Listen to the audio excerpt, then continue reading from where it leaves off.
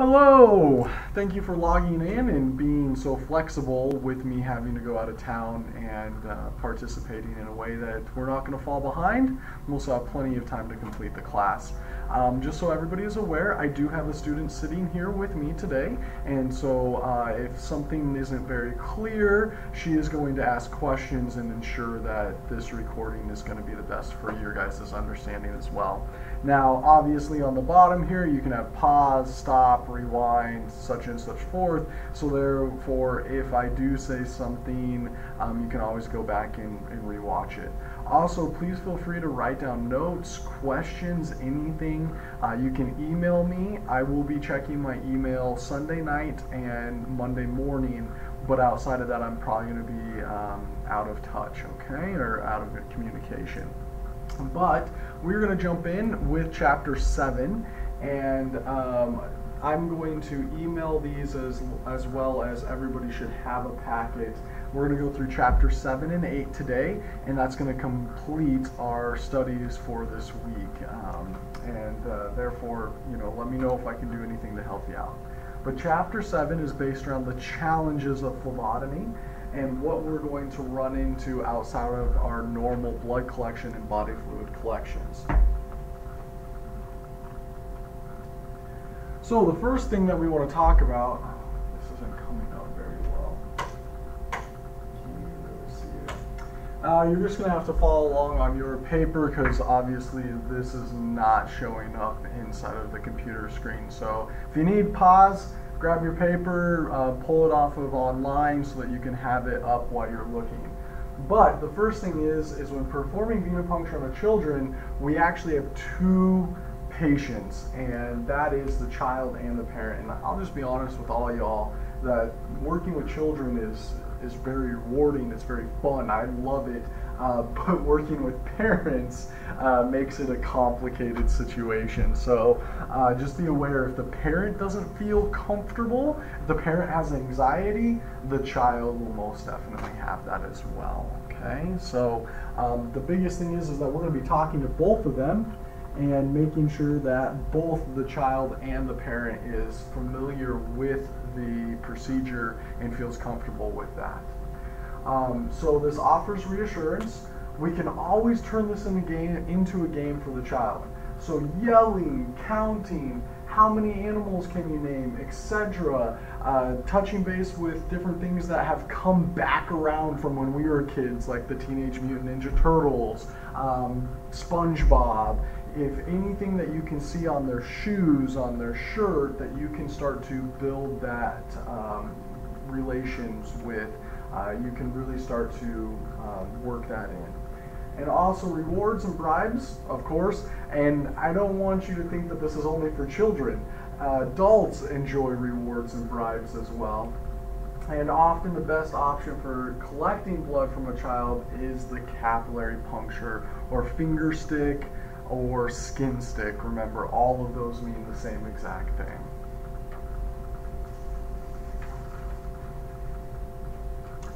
So, where are we going to perform this capillary puncture at? In the heel of the infant.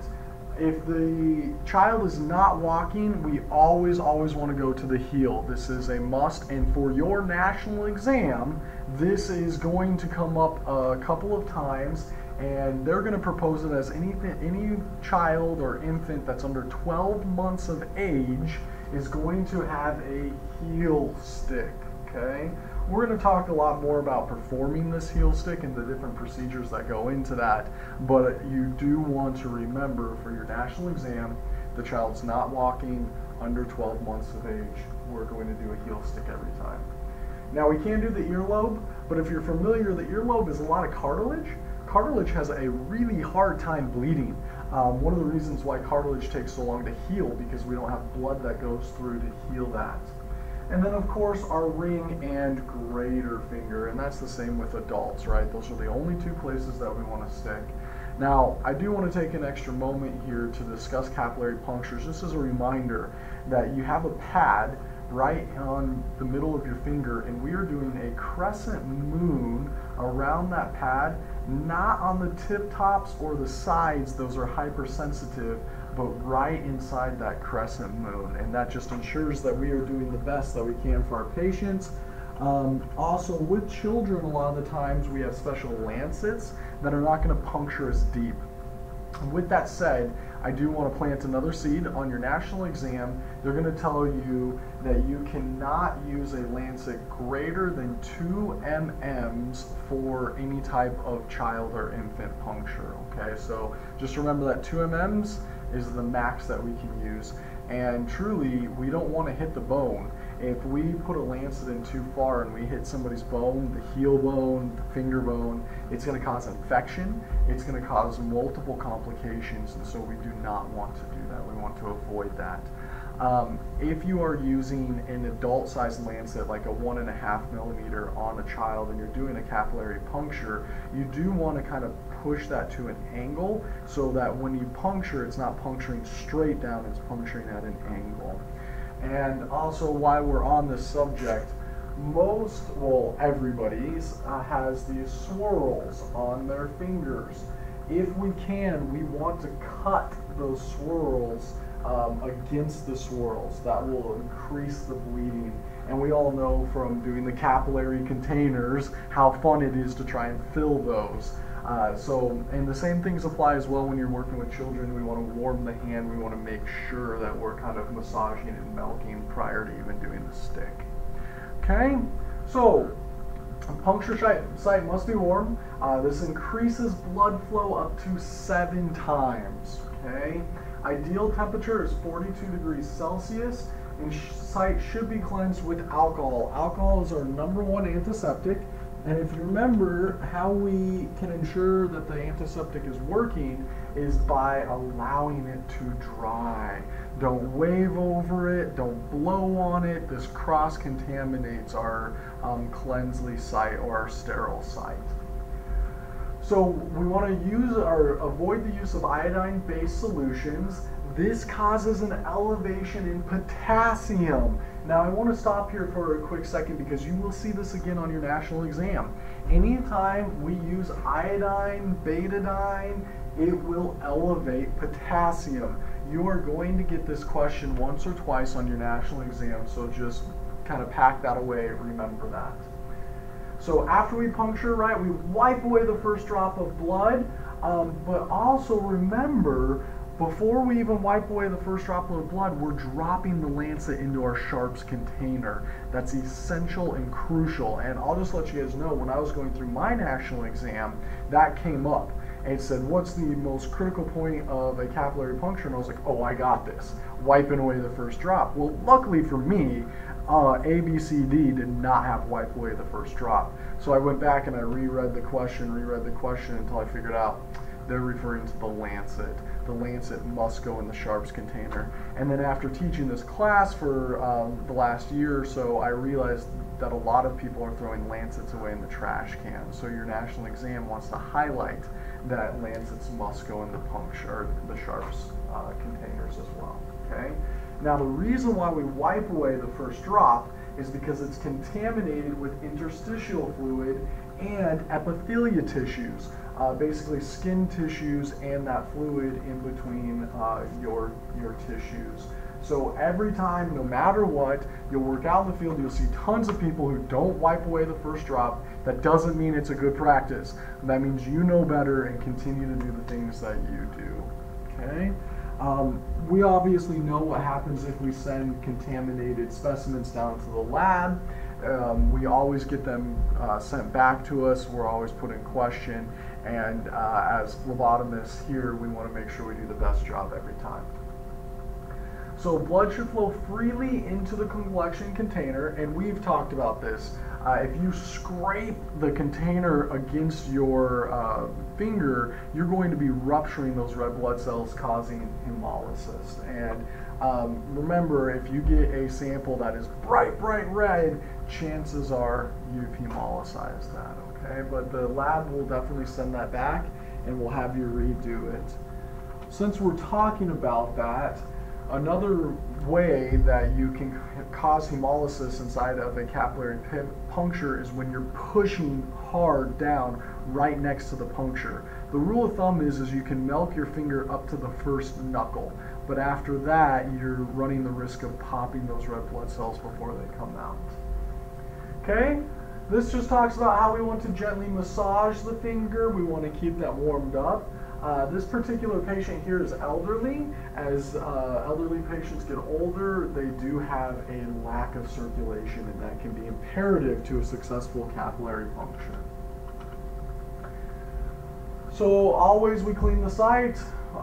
This lancet has a safety clip. The ones that we're using here in class have the automatic retract. There are also ones that don't retract and don't have a safety. They literally just stay out, so you need to be very careful with those. That's where it's imperative that once we perform the puncture, we drop it into the sharps immediately. We also do not want to touch the blade slot end or even the end where the retractable has been.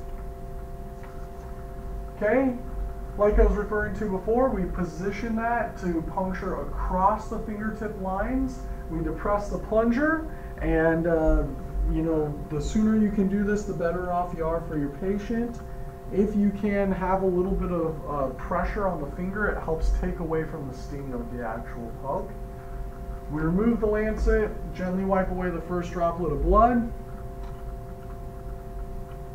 and we need to allow the blood to flow into the container. Now, if you forget, what happens a lot of the times is that the blood's going to start running and it'll create almost like a river. And so you'll end up chasing this river of blood all the way down their finger. Just wipe it back up and restart here. And you can always hold it down so that the blood will run to the tip of the finger. Now, this is very important. Our order of draw changes here. So our typical order of draw is yellow, blue, red, green, lavender, and gray. Now I want to show you a little trick here, and I'm hoping, I don't know if they can see that. Let me do that a little bit bigger. So we have yellow, blue, red, green, lavender, and gray. Okay, that's a little bit better. But basically, we're going to start at lavender. This is going to be our number one draw. And then we're going to go green and red. So the capillary draw is lavender, green, and red. Okay? Now, they all contain the same exact anticoagulants. That doesn't change. Lavender is still EDTA.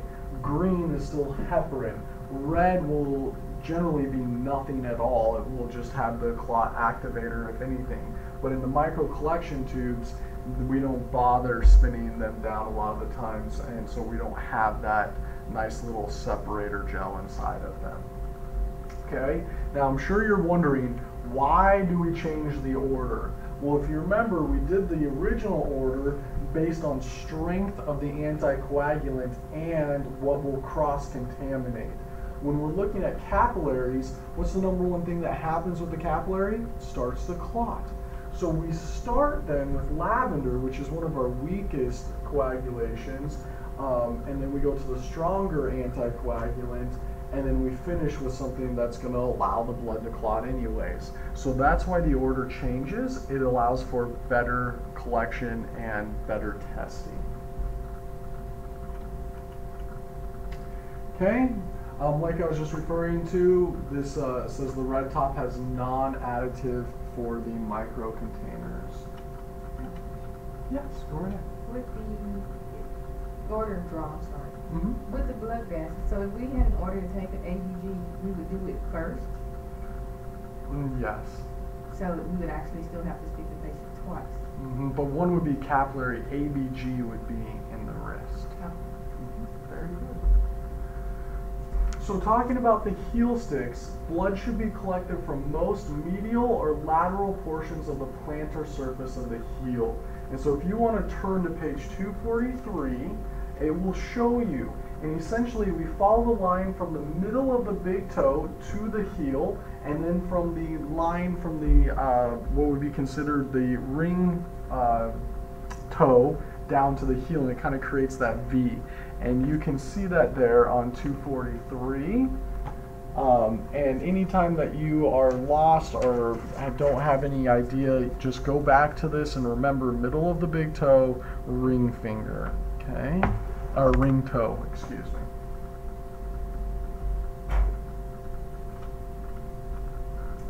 Now, the depth of the puncture should be no greater than 2 millimeters. So once again, we're seeing that no greater than the 2 millimeters. Ooh, I hope this is still recording.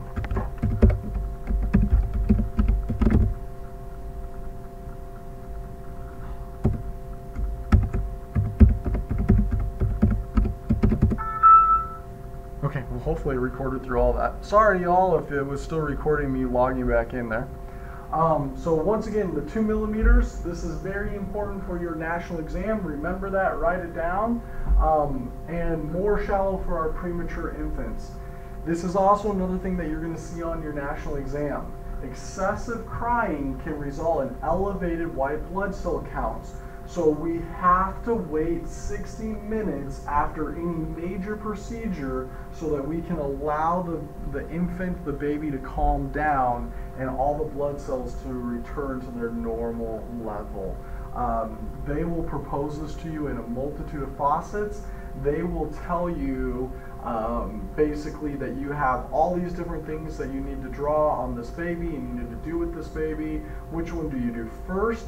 You're going to do all non-invasive procedures first to avoid making the baby cry, and then we go into our sticks and collecting the blood. A lot of the times the baby won't cry, and that's wonderful, but we always want to keep in the back of our mind that it is possible for them to cry, and the more hysteric they get in their cry, the more elevated their white blood cell count will be. Okay.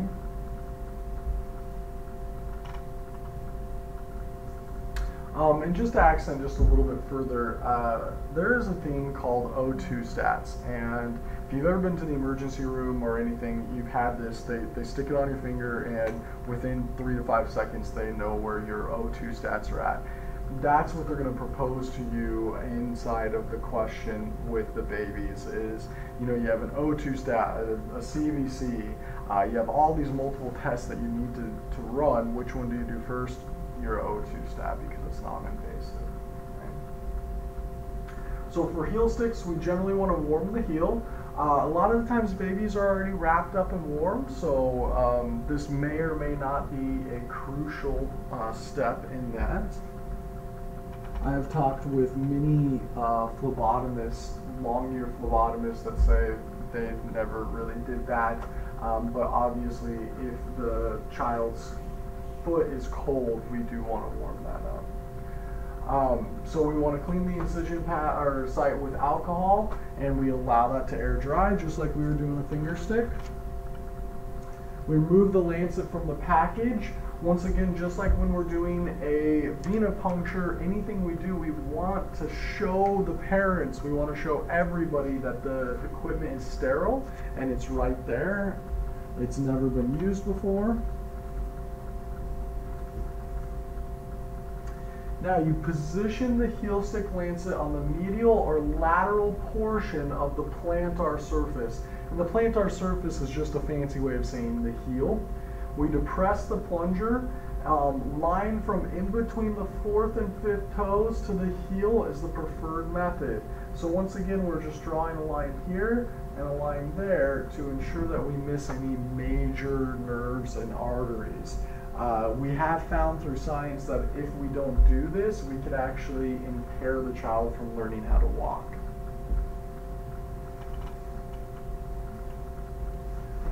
So after triggering, we remove the lancet and discard in the sharps container, just like everything. Sharps go to sharps containers immediately. We take care not to make direct contact with the collection container filled to the desired level. Okay, and most of the time it's that second line on there, on the micro container. Now, hemolysis is the #1 reason why these labs are rejected.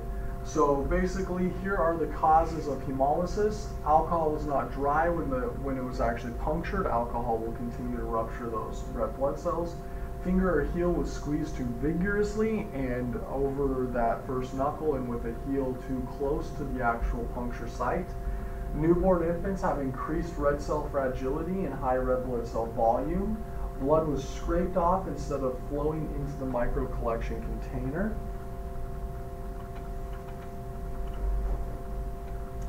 Now, anticoagulated patients. This is another complication that we will run into if our patient's on Coumadin, warfarin, a regimen of aspirin, anything like that that is thinning the blood. And a lot of the times your patients will know this if you do ask them if they're on blood thinners versus looking for anything else. But they have a tendency to bleed and have larger hematomas. So we want to contain the bleeding after the venipuncture site with gauze or cotton balls and with our Coban elastic bandage. And if you guys don't remember, anytime we're facing this, we want to double up on the gauze. When we go around, we want to twist the bandage over the puncture site so it continues to put pressure on there. Now with these particular patients, we don't want them to leave our office quite yet. We want them to sit and hang out for about 15 minutes and ensure that that site has stopped bleeding.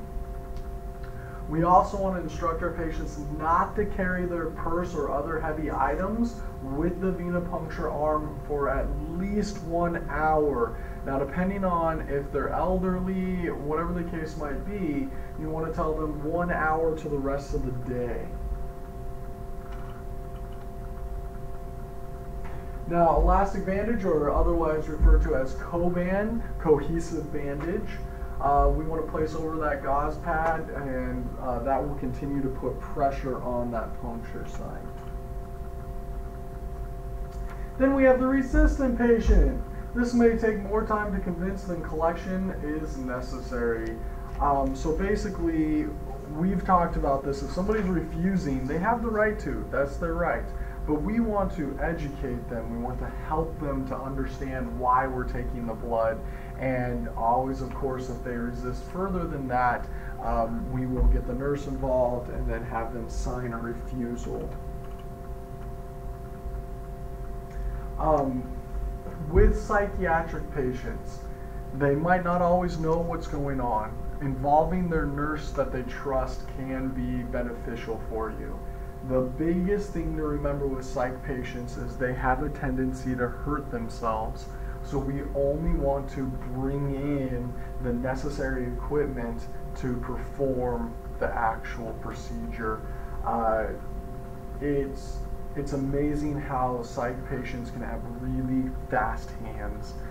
They will still steal things from you and you won't even know it. So it's just really important that you count everything that you're taking in there and you remove everything that you've brought into that patient's room.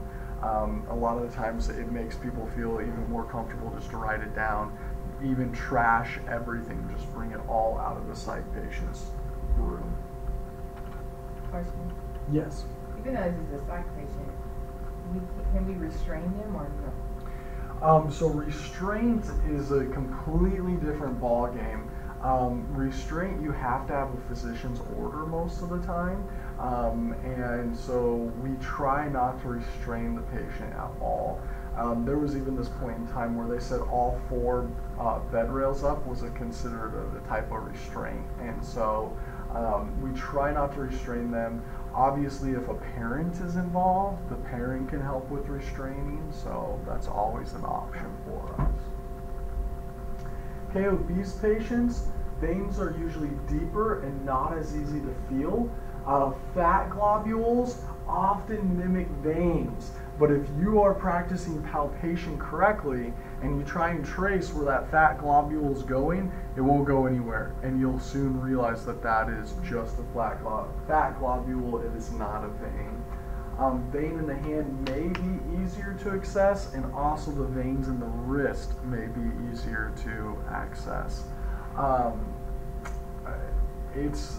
It's sad what I see a lot of the hard stick team do with obese patients in particular is they will take a butterfly needle because you get a flash, and they'll just go in and unfortunately go fishing for that median cubital. I of course do not encourage anybody to do that.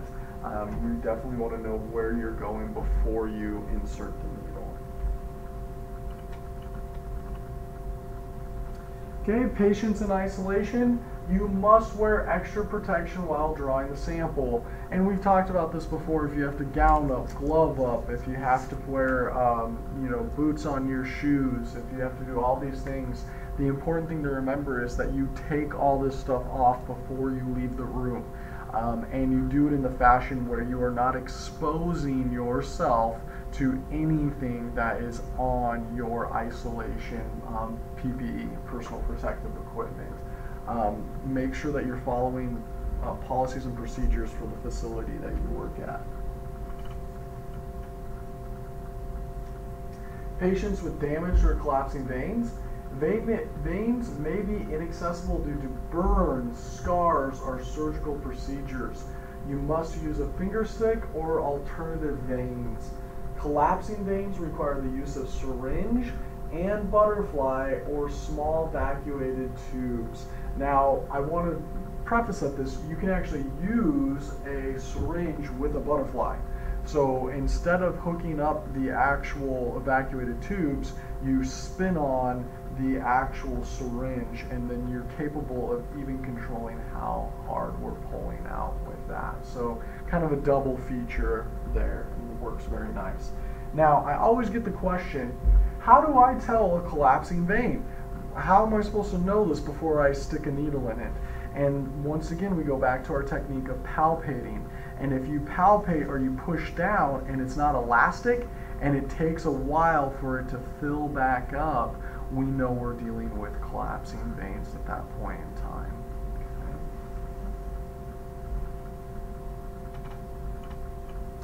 Perfect.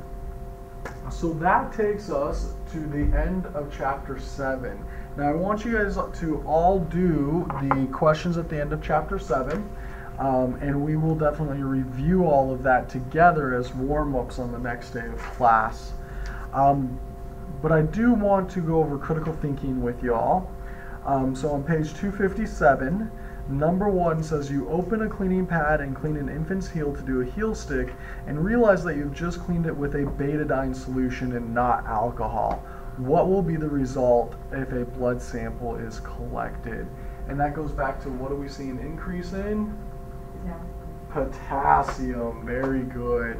Okay, and like I said, you're going to see this again on your national exam, so really tuck that away. That's fantastic. The proper procedure is to wipe away the first drop of blood when doing a finger or heel puncture. What is the effect of the test result if the first drop is used? And it's contaminated, it has interstitial fluid. We have ruptured blood cells, hemolyzed blood cells. We also will see epithelial cells inside of there, and they're very huge. It will skew all of our tests. So we will have improper lab results. We'll end up doing the whole procedure all over again. All right, now we are going to go to chapter 8. And remember, there are questions here at the bottom of chapter 7 that I do want you to go ahead and answer as well with the questions in the back of chapter 7. So let's go to chapter 8 now.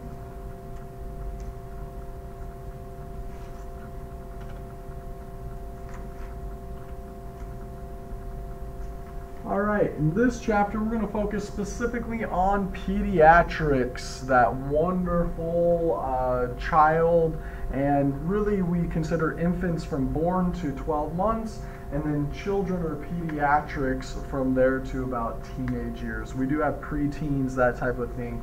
We'll talk a little bit about that inside this chapter. But this is very important.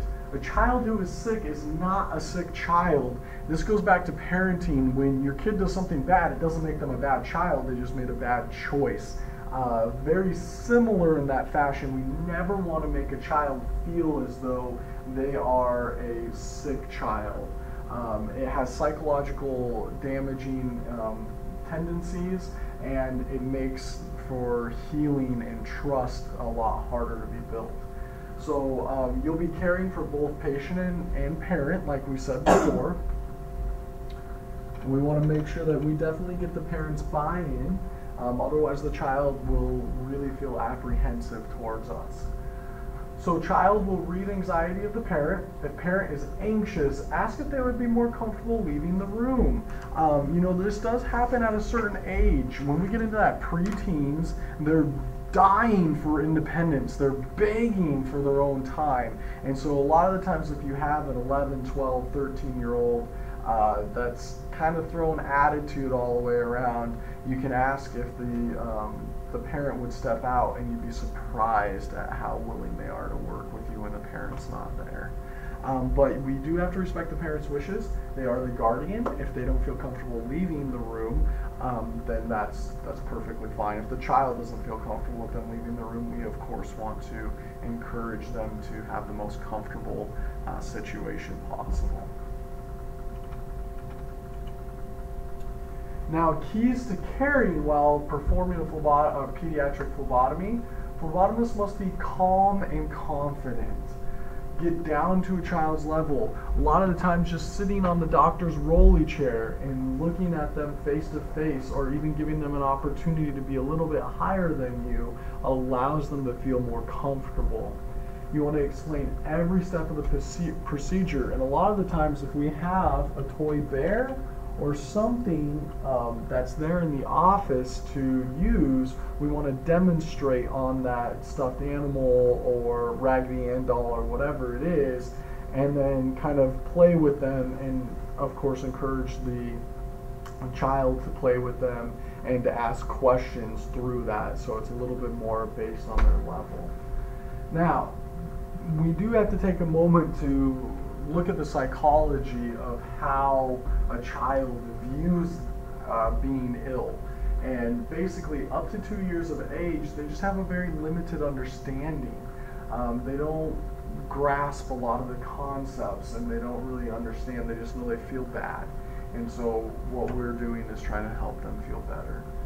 2 to 6 years of age may view illness as a punishment. And there's many misconceptions and fantasies around this.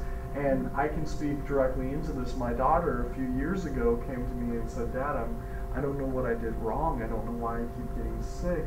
And so we did have a conversation about what causes sickness, what causes that ailment, and that it's nothing that she has made bad choices or she's being punished. And so I know this to be absolutely true inside of this age range. And a lot of the times, I love talking with my daughter about how she views things. She used to tell me that she felt like she had a war going on inside of her. My oldest child, when he was this age, he used to tell me that there was a video game that was happening inside of his body, and people were fighting and different things. And so this can be very true, and this gives us an opportunity to talk into this. There's a great technique for communication called mirroring. It works very well with children. And that's when they tell you something, you just repeat what they just said. You say, "Okay, so if I understand this correctly, what you see happening is this." And then they say, "Oh yes, that's exactly it." Or they say, "No, I meant this," and that makes you key in a little bit closer to that. And then once you start really continuing that dialogue, it gives you an opportunity to explain what's happening on their level inside their terminology. Now, as the child gets older, 6 to 9 years of age, we have a better understanding of illness, can understand how procedures will actually help cure illnesses. They can put together that we're actually looking at what's happening inside their body, and depending on what that shows the doctor, they know what medication to help them become or get better or back to running around. Age 10 and above, fairly clear understanding of illness. They actually can start to grasp the concepts of microorganisms and where this illness is actually coming from. they really start to understand how it's spread and how this can go. My oldest son is 11 at this point in time, and he tells me all the time how he is encouraging his friends to wash their hands better and do different things because he's really starting to understand that whole process. Now, reactions to pain. A lot of us have a motherly instinct and a deep compassion for children. And so we want to avoid telling them that it won't hurt. We know a lot of the times in life things are going to be a little bit more difficult, and sugarcoating it is not going to make it easier for the child. So children will react differently depending on the age, depending on if they are quote-unquote sheltered. We even have children who are active that go out and they crash their bikes and they fall on their rollerblades, or they play basketball and they take a couple elbows, and when they get stick, they tend to think, oh, I thought that was a lot worse. But then you do have the children who don't go out and play, and they do play more video games, and they do stay inside more, and they haven't been exposed to a lot of the pain threshold, and so therefore a stick is going to be one of the worst pains they've felt so far. So obviously as a phlebotomist we're not going to have a deep conversation about their daily life, but I want you to have that in the back of your mind, that you may have done the best that you could have. It was just the exposure that that child has had to the pain threshold.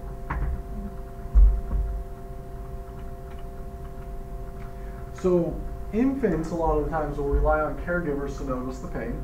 So if mom, dad, people don't freak out, a lot of times the infants aren't even going to realize anything happened, and that's always a blessing. Toddlers experience pain but cannot always locate the source. I know this is true with my youngest. He talks about this a lot. He's not sure where it's happening. He just knows he's not right, and he knows that it's not something that he wants to continue to deal with, and he wants us to fix it for him. School-age children can locate pain in terms of body parts. Once again, if you have a Raggedy Ann doll or if you have a teddy bear, a lot of the times you can ask them to point to where it's hurting, where it started hurting, what would simulate the same pain on that bear. Children are really good to say burning, stabbing, stinging. They're really good with these terms because they mean they're very true with their statements. So we can manage this pain. We have topical anesthetics that can be used to numb the site. The disadvantage of this is it takes about 30 minutes to fully numb the area, and sometimes the anxiety that the child is feeling is just going to be so increased by waiting this long that it can cause more complications than if you just go ahead and do the procedure.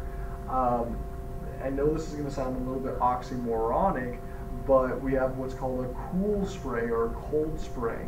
And we can spray it on their arm and it will numb it temporarily, and then we can go ahead and perform our venipuncture, and that does help displace the pain quite a bit. And I've heard a lot more of that cold spray being used more than this topical anesthetic.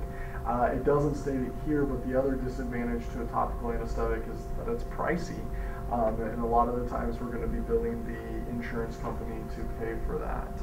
Another thing is that with those topical anesthetics, there's a lot of different medications that go into that to balance it, and we don't know if that child is allergic or not, and so we can have other complications that come out of that.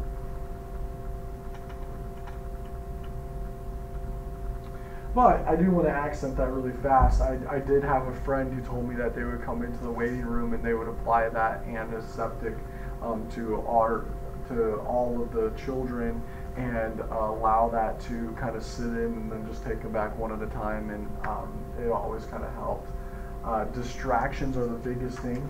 We have done so many tests with placebos, and if you're not familiar with what a placebo is, but a placebo is a fake pill. It's something that has absolutely no medicinal properties in it, but yet psychologically when you give people placebos, they feel better, they do better. So sometimes I would say, well, I know a trick.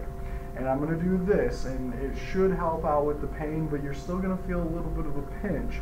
And so it's also a way for the child to communicate back. Well, Josh, that didn't help, or oh, thank you, that was a lot better than I thought. But it gives them a point of still being in control. So distraction is moving the child's attention from the procedure to something else. And I got to tell you, this works great for adults, fantastic as well as children. Like I was referring to before, you see a child with light-up shoes. One of my favorite things to comment on. I used to always tell them when they grow up, will they make light-up shoes for adults, because I miss having my light-up shoes. And you can generally get a smile out of a child, and the child will start interacting with you a little bit more that way. And even though we're talking about children, I do want to take a moment to say that this works great with adults as well. So if you notice a beautiful wedding ring on somebody's hand, you can ask them, you know, how long have you been married? How was your honeymoon? Where did you have your wedding at? And when people get locked into telling these stories, they have a tendency to completely block out everything you're doing. And then the procedure's done, they're walking out, and they have appreciated the whole experience. So don't ever be afraid to kind of ask those questions. But the key to this, whether it be an adult or a child, is that you're genuinely interested. Don't ask somebody a question about something you really don't care about. It's going to be flat, and they're going to know it immediately. Pick something that actually interests you. Pick something that you can kind of expand on. I've seen other people attempt to do this and not be particularly excited or even interested in what they just brought up, and it's kind of plain as day, and it kind of has a reverse effect. Then your rapport isn't, instead of being built, it's kind of torn down. But locating veins, we know palpating is our number one thing. We're looking for the direction the vein is going, the sponginess inside the vein, the width of the vein, and the depth of the vein. That way we can visualize puncturing that vein before we go in. And we know what angle to take, we know what direction to place the needle at, and the actual width or depth, so we can place that needle in the middle of that vein. But these are becoming more and more frequent. I hear more and more stories of them pulling out vein locators, and I believe that here over the next 5 to 10 years we'll see these more and more common. Of course, with all new technology, when it first comes out, it's very expensive. As it starts to kind of lower, then we'll be able to see it more and more. But one of these vein finders uses high intensity light to locate the veins.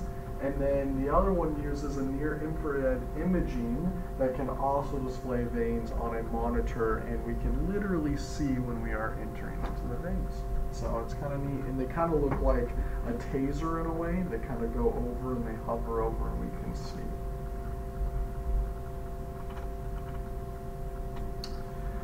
This is a small dorsal hand vein.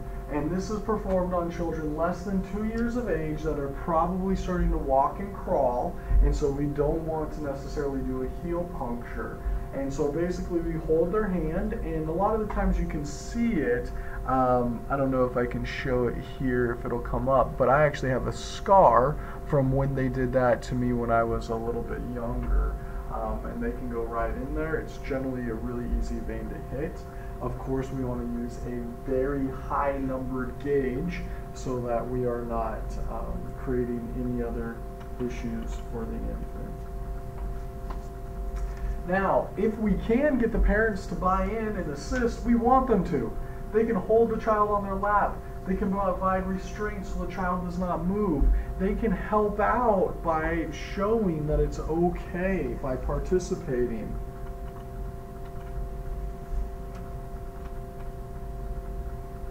Now, restraint of a child, we generally use a blanket to restrain them, but effective way to restrain is a less threatening and effective way to restrain a small child.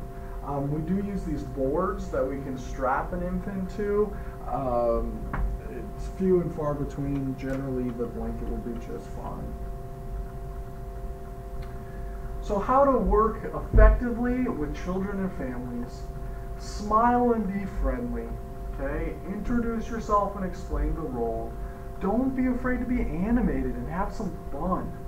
Be aware of their facial expressions and body language. You can tell a lot from somebody's nervous tapping or moving of their foot. And also when you say something, you can really key into the level of understanding by their facial expressions. Keep your voice soft and pleasant. And like we said before, get down to the child's level. We want to talk to the child and we want to use simple words. We don't want to use terms like phlebitis and hematoma and different things like that. It's just not appropriate. We want to avoid teasing. I know there is a handful of people out there that think that teasing is fun, but when you're a child, it's not very fun. And if they don't know you, it's definitely not fun. And it's really not a good way to start to build rapport with a child.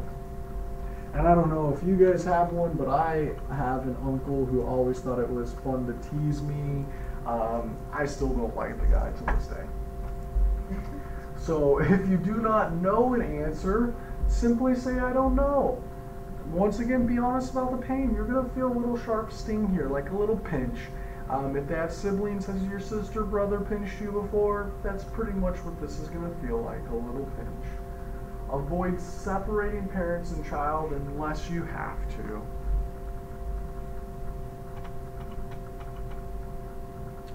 We want to encourage the child. This goes back to that screaming game.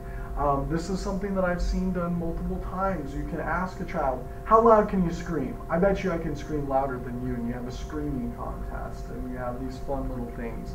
It is kind of nice, though, to sneak back into the waiting room and let everybody know you were just playing a screaming game and the child wasn't being tortured. But you can encourage the child in multiple different ways. You can tell them, you know, that they'll get a sucker, they'll get stickers, different things like that. You can also tell them that they've been a very good patient and that you were so impressed with how they have acted. That kind of empowering, encouraging aspect makes it easier for the next time they come in. Children need the most love when they are least lovable. This is very true. So even though they're acting out for a reason. They definitely want your compassion, and it's important that you can continue to be professional on that level. Encourage and utilize play. Check doll or teddy bear first. You can always have a dialogue with your teddy bear or the doll. You can always sit down and kind of have fun with them. You know, did you see the last episode of Ricky, Dickie, and Dawn? Have you seen this? And then you kind of look over, oh, sorry, we've got work to do today, and different fun things, and just continue that play. Perfect. So, this brings us to the end of chapter 8. Basically, I do want you all to think to yourself, and we'll have this discussion on the first day when you come back, about how you'll interact with pediatrics. Do you have any past experiences with children? Best practices to perform with children. And we'll kind of talk a little bit more about this and go into this a little bit deeper. But I want you guys all to be thinking about this right now. If you can possibly even maybe write down a couple notes or things to share. Like I said, the best practices that I've found is to be animated, to be fun, not to make it this, you know, robotic thing, and to always involve their parents. If you can make their parent laugh, chances are the child's going to start laughing shortly afterwards. All right, so please complete the questions here. There's not too many, and there's not too many at the end of chapter 8. It's just not a very big chapter. Chapter 9 is very important. If you guys want to start reading ahead, that would behoove you. We are going to cover a lot of little things inside of chapter 9. The critical thinking question for chapter 8 A 12-year-old boy sits in the phlebotomy chair and starts screaming that he does not want his blood drawn. The parents are in the room with you and observe the child. There are multiple patients in the waiting room hearing the screaming of the child. Luckily, you have several other phlebotomists at this location. How do you handle this situation? Well, of course, we want to get buy-in as much as we can. If the parents will buy in, we want them to help. We want them to help calm down the child. This particular scenario, I think they're proposing that the parents are actually part of the issue. And so, of course, we want one of the other phlebotomists to go tell everybody in the waiting room that we haven't even started the procedure yet. The child is just getting settled in. And then we also want to ask and see if the parents would like to participate or go sit back out in the lobby. And then we can have other phlebotomists come in. Sometimes it's just finding that phlebotomist that can connect to that child, that can really talk to them, and then we can continue that procedure. So there's a multitude of different things that we can do to handle the situation. Obviously, if worst comes to worst, we ask the parents to restrain the child for us. We do our best, quickest draw possible, and then move on. Okay? All right. Well, hopefully you have enjoyed going over these 2 chapters with me. I definitely look forward to seeing everybody in class at our next meeting date, and we will be starting chapter 9. I'm not sure that we'll get all the way through chapter 9. There's a lot of really good nuggets that we need to focus on and make sure that you remember for your national exam. But I hope everybody's staying safe and has a wonderful weekend.